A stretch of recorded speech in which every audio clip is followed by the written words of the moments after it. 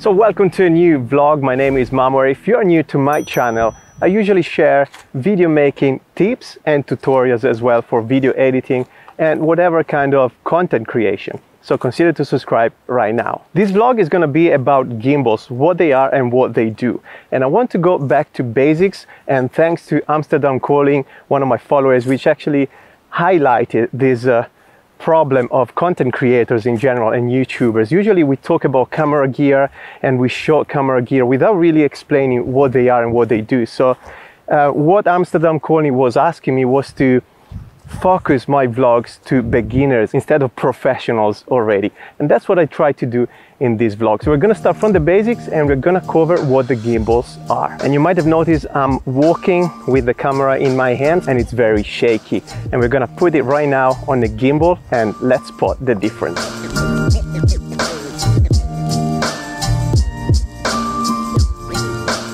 And here I am on a gimbal. As you can see, the footage is much smoother, and that's what the gimbal does. Basically, a gimbal absorbs all the shakiness of your shots and makes your image much more stabilized and smooth.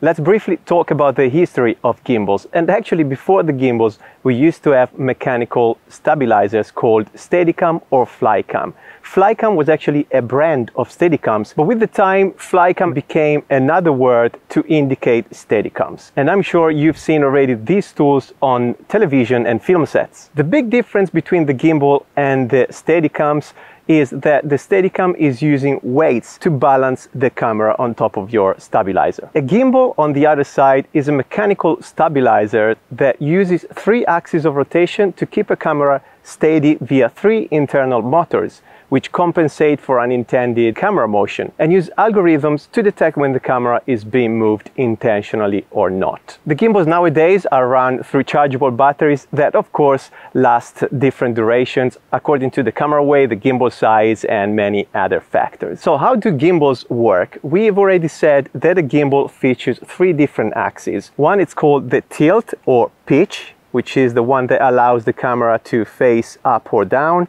Then we have the pan or yaw down here at the bottom usually, which allows you to pan the camera from left to right and vice versa. And then we have the roll axis, which is the one at the back, and it allows to rotate the camera and spin the camera actually clockwise or anti-clockwise. There are different types of gimbals. This is a 3-axis stabilizer, but we also have 2-axis stabilizers like the Zhiyun Smooth X. If you want to check the differences, you can also check my previous videos right here or in the description tab. And of course, you will find all the products listed in the description tab too. It's worth mentioning, of course, that the 3-axis stabilizes your image better, and the 2-axis stabilizer is a bit less accurate. However, the 3-axis stabilizers gimbals are usually more expensive and heavier than a 2-axis stabilizer. As you can see right here, there are different sizes of gimbals, also different weights. This is definitely heavier than this, and they can support different cameras. The DJI Ronin-S, for example, can support DSLRs or mirrorless cameras, or even small cinema cameras like the Blackmagic Pocket Cinema Camera 4K.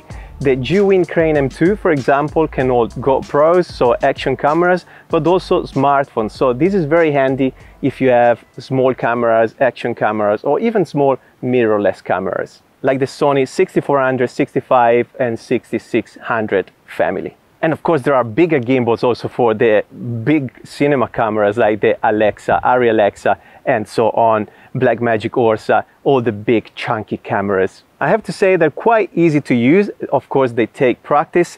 To turn them on, they usually have a button on the side or at the bottom, and then the gimbal just turns on and it starts working, as you can see. There are different modes for the gimbals, which means it can operate in different ways. And usually we have a follow mode, which is indicated by F almost all the time. And what that does, basically, whatever movement you do with your hand and your wrist, the camera will follow that movement. So if I tilt up, the camera will tilt up. If I pan to the side, the camera will follow. Then we have the pan follow, which means the tilt is locked and the gimbal will only follow my panning. Then we have a lock mode indicated by L on this specific gimbal.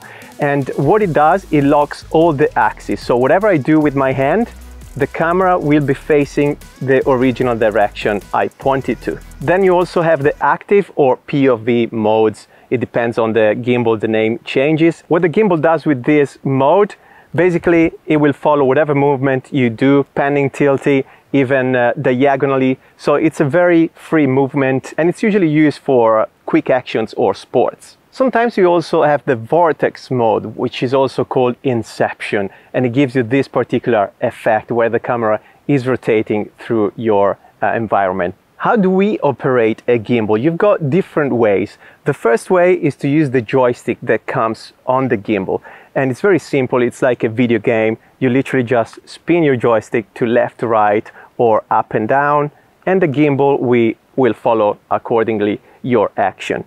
The second way, which is actually the way I use most of the times, is the wrist. So just use your wrist and the gimbal will follow you. That takes a bit of practice as well. So you want to understand how the gimbal reacts as you turn your wrist basically and your hand. But you can achieve very smooth results. As I mentioned, you can operate the gimbal from remote, and that's what happens usually on film sets. Sometimes you have an operator just holding the gimbal, another operator using the focus of the camera, so is a focus puller and he pulls the focus of the camera, and another operator operates the actual gimbal, so he spins and pan and tilts the gimbal accordingly to the shots they need to take. So sometimes you have a team of 3 people operating a single gimbal. You can operate the gimbal through apps. Usually these gimbals come with an app, and you can find different modes and options as well, like time lapses. You have a tracking mode where you can film yourself if you are a self shooter. So very handy sometimes, and they could be quite fun. I guess we have covered what the gimbal is, and I hoped it was clear enough.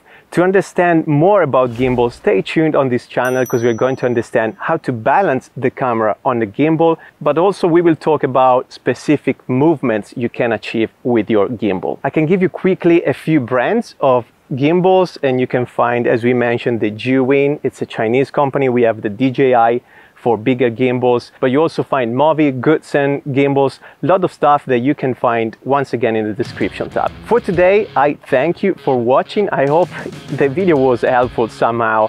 And if you want me to cover more basics of photography and videography, please drop a comment down here below, and I'll be very happy to cover this subject for you in the next videos. God bless you, and stay tuned for more content.